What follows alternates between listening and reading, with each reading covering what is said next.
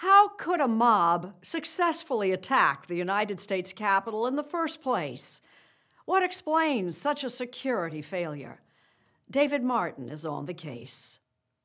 An angry mob running roughshod and unchecked through the Capitol and onto the floor of the United States Senate. A scene as once unthinkable as airplanes crashing into buildings. They could have blown the building up. They could have killed us all. They could have destroyed the government. We dodged a major bullet yesterday. The barriers erected and manned by the Capitol Police were little more than speed bumps to the angry mob. They had these pathetic little barricades up beforehand, and what they should have done is had much more robust capabilities well in advance of the 6th of January. Michael Chertoff, head of Homeland Security during the George W. Bush administration, says the Capitol Police bear primary responsibility. This strikes me as having been a real dereliction by the Capitol Police.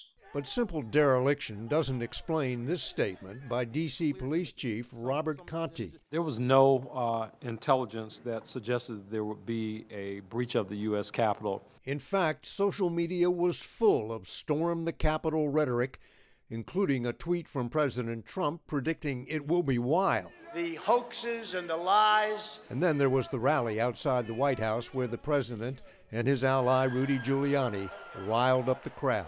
Let's have trial by combat. If you read the newspaper, you knew that there was a serious possibility of a threat against the Capitol. Let's go wild. Bring your guns. It doesn't take a rocket scientist to figure out that that suggests a serious threat to the integrity of the Capitol. This was not a failure to connect the dots, but a failure to believe the dots.